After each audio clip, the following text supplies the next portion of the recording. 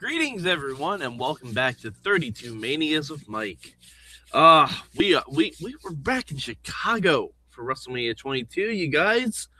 Ooh, and Chicago does not like John Cena at all.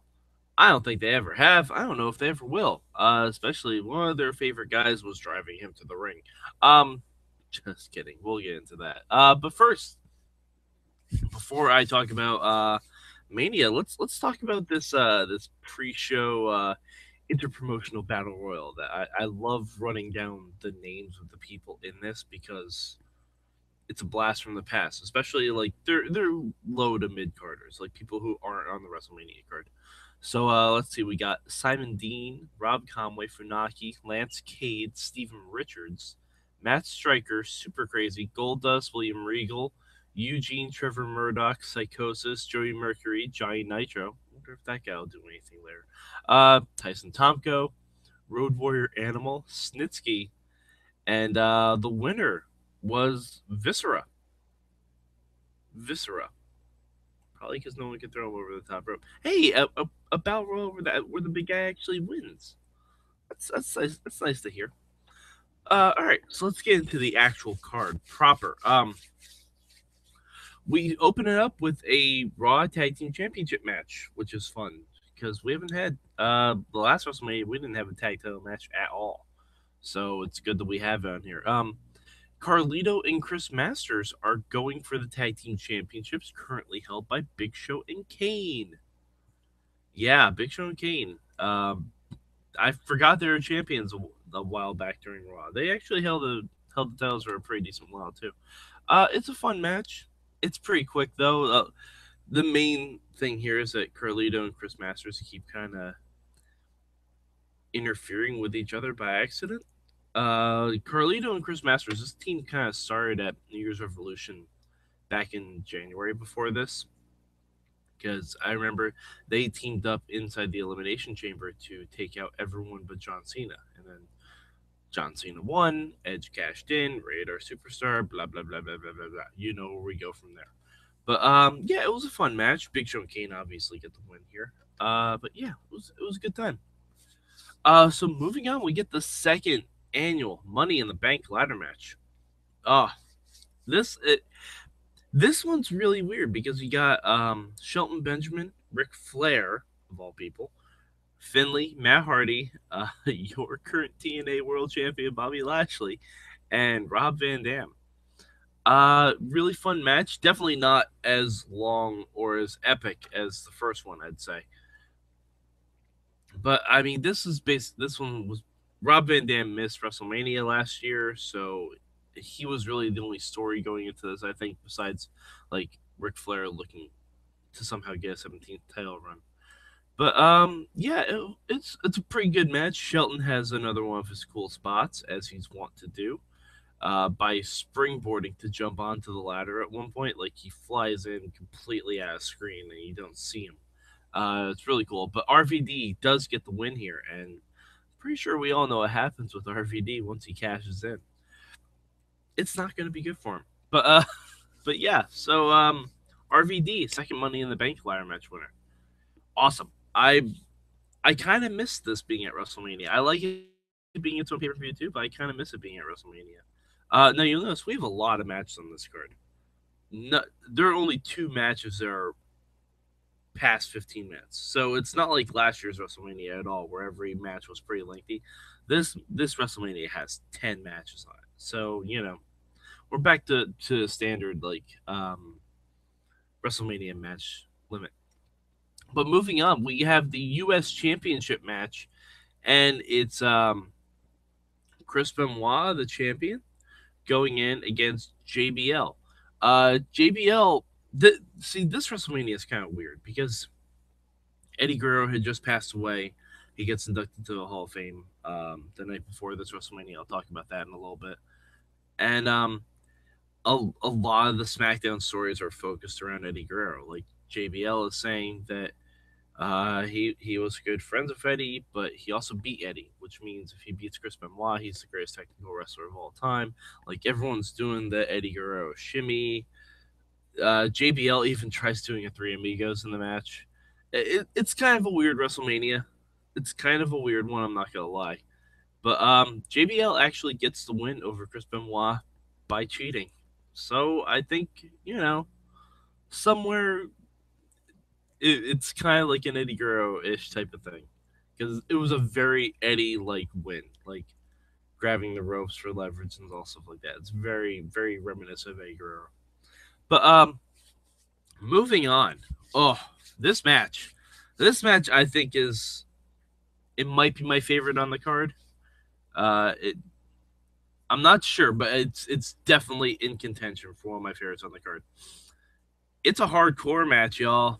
And we have Mick Foley going up against the rated R superstar Edge with Lita by his side. So this is peak Edge. We are at peak Edge, and it's very exciting because I've missed seeing peak Edge as opposed to him being stuck in tag matches and feuds over shampoo. Uh, but this match is awesome. If you've never seen this match before, this match is really good. Um, Starts off with Edge getting the upper hand, and then he goes to spear Mick Foley, and Mick Foley had barbed wire wrapped around his torso, which you can kind of see. He didn't really spread it out a little bit so you could see it, but yeah, then Edge rips his shoulder open. But this match has everything. It's got thumbtacks, it's got barbed wire baseball bats. It has Mr. Sacco getting barbed wire wrapped around him. Yeah, it's pretty great. Oh yeah, and it has a little bit of fire too. And by a little bit, I mean, oh my god, that's a lot of fire. Yeah, really fun match. Edge beats Mick Foley with a spear through a flaming table. Yeah, that you heard that correctly. Really fun match. Gotta watch it. Gotta go see it. I might watch it again, like after this, because it's such a fun match. And Foley actually gets a pretty good WrestleMania moment here, like when he's walking to the back, all because both these guys are like bloody and bruised and everything. But yeah, it's really fun.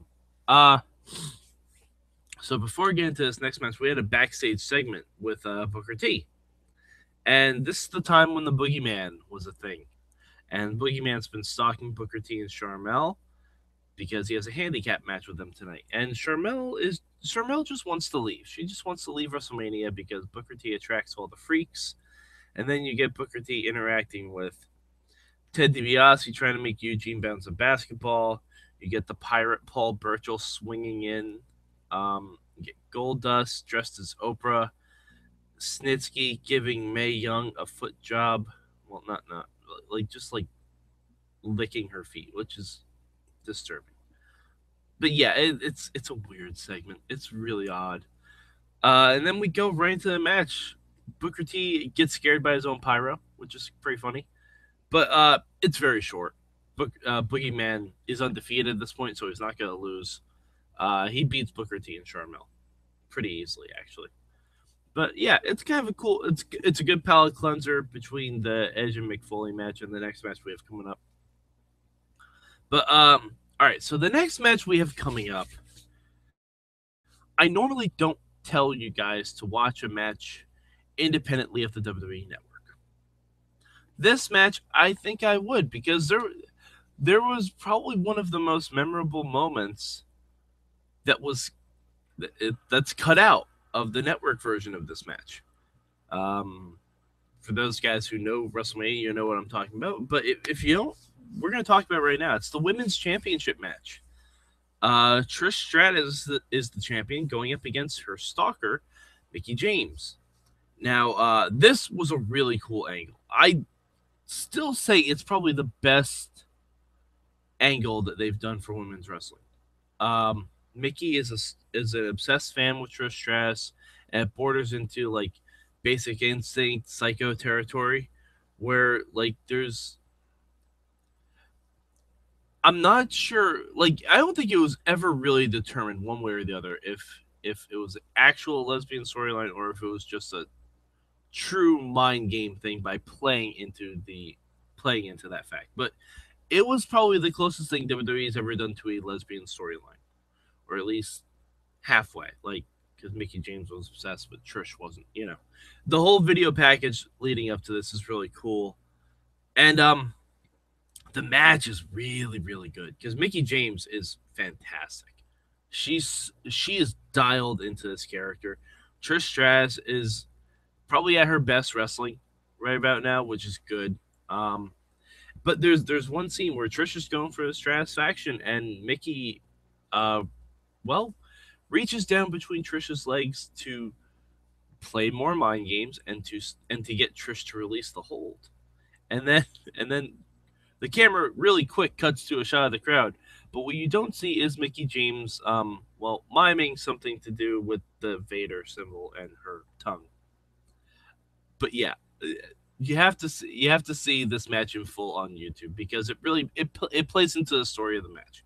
When they cut away on the network, it kind of distracts from what's going on because it almost leads right to the finish of the match because Trish is so like in her head about what just happened that Mickie James hits a mick kick and gets the win and becomes your new women's champion. But yeah, this is a super fun match. Highly recommend it. Just find as much stuff as you can about this storyline because this is the kind of storyline stuff I think WWE wishes they could go back to. This was a really good story. All right, so moving on, we have the first ever casket match at a WrestleMania with Mark Henry going up against the Undertaker. Guess who wins? No, of course the Undertaker wins. Of course he wins. It's a casket match, y'all. Um, it's a fun match. It's Mark Henry's still in pretty good shape at this point, so he and Taker have a nice match.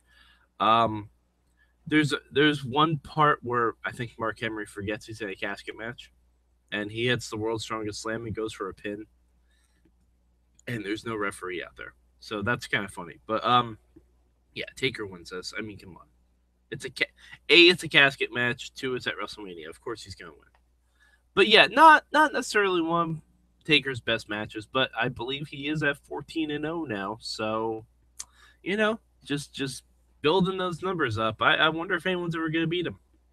Someone will. Um, so moving on, we have this is in contention for my favorite match of the night with the Edge and McFoley match. It's Shawn Michaels and Vince McMahon in a no holds barred match. All right, now before I talk about this match, I want to talk about the Hall of Fame. Because this year, obviously the year Eddie Guerrero was inducted because he had just passed away, and it's a shame. If you've never seen that, prepare to cry like a lot because Chris Benoit, Rey Mysterio, and Chavo all induct him, and they all just tell so many awesome stories of Eddie. And Vicky accepts the nomination to the Hall of Fame, and it's so weird to see post pre crisis Vicky Guerrero. Like this is Vicky before she became a character, before she became one of the best heels in WWE. Like this is just a woman said she lost her husband, and she's adorable. She's absolutely adorable. They bring her out on stage. It's great. I mean, it's not great for the reasons, but it's great to see Vicky like get so much love from the WWE universe. Um, the other people inducted this year. Mean Gene Okerlund was inducted by Hulk Hogan. Sensational Sherry was inducted by Ted DiBiase. Vern Gagne was inducted by Greg Gagne, and Tony Atlas was inducted by S.T. Jones. So cool. Oh wait, hold on. Are you saying I'm missing someone? Maybe the headliner for 2006. Bret Hart was inducted into the Hall of Fame in 2006. Now, now the last time we saw Bret, you know, I Bret and I were cool. Brett and I were doing all right. We were okay. Brett did not come out for the celebration of the Hall of Famers at WrestleMania. It was literally announced to the entire crowd, like Mean Gene Okerlund or Howard Finkel, one of them. Bret Hart felt uncomfortable coming to the ring. What? And I'm sorry. This is why I've never liked Bret Hart. Like this is why I was always an Owen guy. Bret is still bitter about the Montreal Screwjob. And I don't think, like some people say, it's about what happened to Owen. I don't think that's the case. I think that was a genuine accident, and people realize that. But Bret Hart, still being bitter, won't come out to WrestleMania in the same arena where he had the awesome submission match with Stone Cold Steve Austin. Like, it's a shame. And plus, especially if Bret had like, all right, so let's get into the Shawn Michaels and McMahon match, because it's no holds barred. So you know there's gonna be a lot of interference, a lot of like beating, like a lot of weapon shots and everything like that. And Shawn is destroying Vince when this match starts. By the way, Vince looks way too tan, like really, really, really too tan. Like he looks like he just spent 3 years in the Caribbean and didn't leave the sunlight. It's especially relevant in the pre-match segment he has where he and the McMahon family pray. It's very weird. It's very odd. But Sean's beating the crap out of Vince, and then the Spirit Squad run out and they take out Shawn Michaels. They hit the high spirits on him, and then for some reason they just leave. Not sure, but go figure. So then it becomes a little bit more back and forth. And what I would have loved is for Bret Hart to come down and for him and Shawn to fight off the Spirit Squad and for them to be the ones to take down Vince together. Like, that would have been such a cool moment. It would have been the ultimate catharsis, I think. But, apparently Bret didn't feel comfortable to show up at WrestleMania. Like, even so, to the point where I was trying to read what happened with this, and if there was anything actually going on or if it was just Bret being Bret.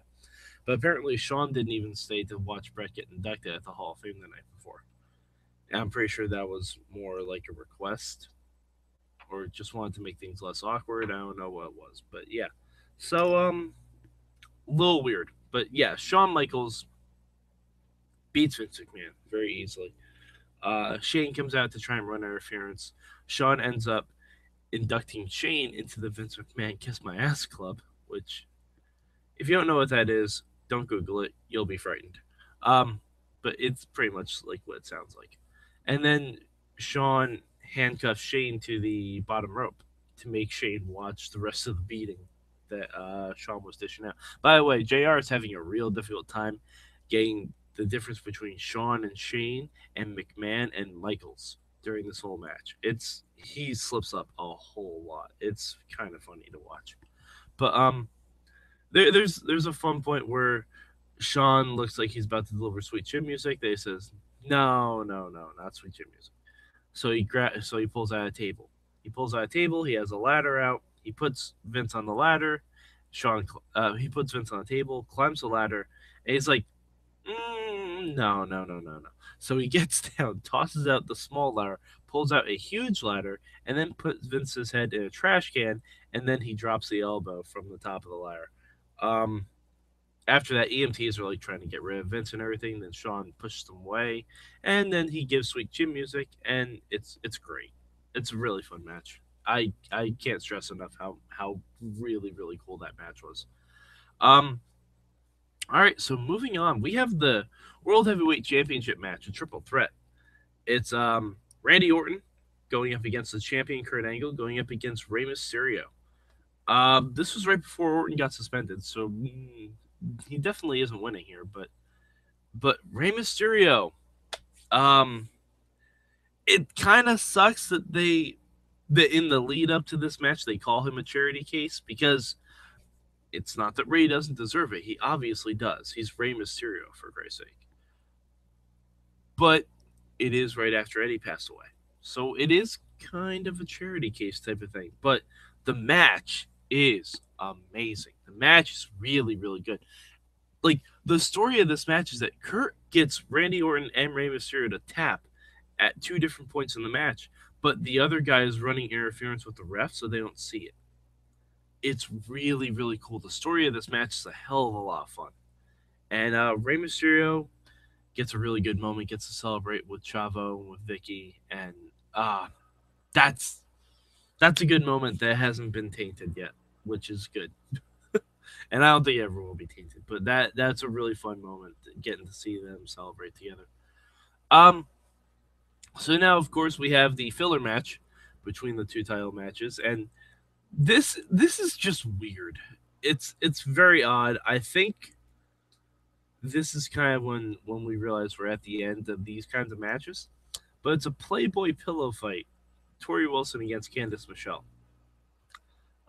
Tori Wilson also brings her dog out to the ring, Chloe, and I don't know why I remember this, but Chloe has a finisher called the Tush Push, where Tori Wilson basically just rubs her dog's ass in someone's face, which, I mean, I guess, is only mildly insulting. Unless you have really bad allergies, then it can really change the dynamic of a match immediately. But I don't know. This match is so weird. There's a bed in the ring. There's pillows. They try and do some wrestling moves. God bless them. But they know what this is. It's Tori gets the win pretty easily. You know, I don't know. This is just an odd segment. It's just an odd segment. Go figure. But now we get the main event. The main event, Triple H, going to try and take the WWE title from John Cena. And oh man, Chicago does not like John Cena. Um, these entrances, we have to talk about these entrances because the match, you can kind of guess what the match is. Not, I mean, it's Triple H and John Cena. They're both kind of almost exactly where they are now too, except the reactions are different. But Triple H comes out basically. They keep saying it's Conan. It clearly looks like Thor to me. He's even got a giant hammer. Um, but yeah, it's a cool entrance. And then John Cena comes out to this mobster entrance where he fires. He has a Tommy gun with blanks in it and fires it. And one of the gangsters driving the little mobster car is, of course, CM Punk. This is kind of like the infamous shot you'll always see of CM Punk's WrestleMania debut. Similar to DDP accompanying a car to the ring. But yeah, I mean, they're in Chicago. Usually, when you have stuff like this, they get local guys to do the stuff so that they don't have to get their own guys. But yeah, CM Punk, that's his WrestleMania debut. In fact, a lot of Triple H matches have younger guys and girls showing up. We'll get to that much later. But yeah, um, Triple H and Cena, they have a good match. It's your standard 20-minute Triple H WrestleMania match, though. Like, I'm not sure why Triple H insists he has to go 20 minutes for every match. I would have liked to see more with the triple threat match, which only goes like a little over 10 minutes. But yeah, I mean, and John Cena actually gets Triple H to tap out. So Cena retains. He's got the spinner belt rocking. So yeah, Chicago didn't seem too happy with this. And this is the first time they actually acknowledge that Cena's getting booed, which is interesting because they don't do that with Roman Reigns really. Like they flat out said that Triple H would be the fan favorite tonight just because of the crowd here in Chicago. And that's like the whole thing is a lot of people. I can't believe already we're in Cena fatigue. I can't believe that. Like that seems odd to me, especially because he just won the title the year before WrestleMania at WrestleMania 21. I think that's kind of odd that we're in Cena fatigue already, especially because he did. I think it was more that Edge wasn't the champion, that Cena was the champion. I think that's really where this stems from, because Edge had a great run as the champion when he beat Cena using the Money in the Bank cash in. But I think that's where a lot of the hardships come in here for Cena. So it's not really necessarily Cena's fault. But yeah, so Cena gets to retain. One of very few guys to retain the title at WrestleMania. All right, so yeah, that's pretty much it for WrestleMania 22. We're over 2/3 of the way done, you guys. Not too many more left. So WrestleMania 23, I don't remember where it is. I do know that it has maybe a certain political figure involved, and by that, of course, I mean Bobby Lashley. Uh, but yeah, I believe maybe it's in Detroit. I think Detroit sounds right, but we'll see. Because next, I'm gonna be going to WrestleMania 23. We're gonna be watching that one again. So if you have any comments about this WrestleMania, if you want to tell me off about my feelings on Bret Hart, go right ahead. You can hit me up at MadMike4883 on the Twitter machine. Leave some comments in this YouTube feed. Hit us up on Facebook at Mayhem Show on Twitter, and hit up the hashtag MM for any thoughts you'd have on these on this show. All right, so we'll see you guys back for WrestleMania 23. This has been 32 Manias with Mike.